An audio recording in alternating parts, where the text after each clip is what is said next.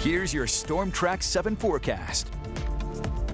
I'm Storm Track 7 Chief Meteorologist Mark Schnackenberg. Showers and thunderstorms tonight into the morning hours here tomorrow. Look for more dry weather in the afternoon and then dry day shaping up on Thursday, but more rain and thunderstorms back in the picture here Thursday night into the day on Friday. Risk of severe weather here for tonight is off to our south and west. No severe weather around here, but any stronger storms could produce some gusty winds, maybe some small hail and some locally heavy rain.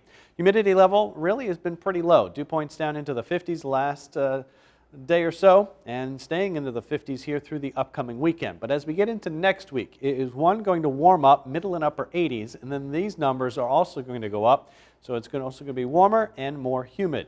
As for the wind, it's been light all day, will remain that way overnight, even into the morning hours. But as we get into the afternoon, a little uptick on the wind there at about 10 to 15 miles per hour out of the northerly direction. Here's a look at the showers and a few thunderstorms as we head through the evening and overnight hours.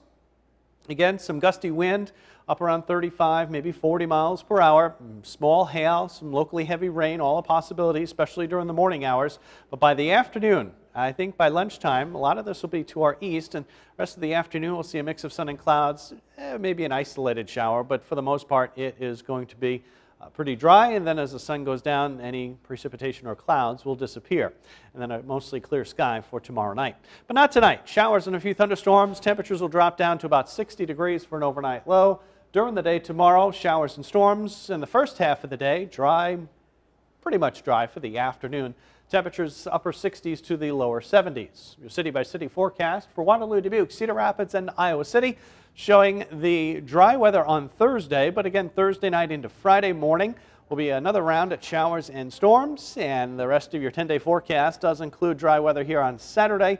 Some more storm chances Sunday, Monday, and Tuesday, and that's when it starts to heat up around here. Highs getting into the middle and upper 80s, and overnight lows a bit muggy down into the 60s.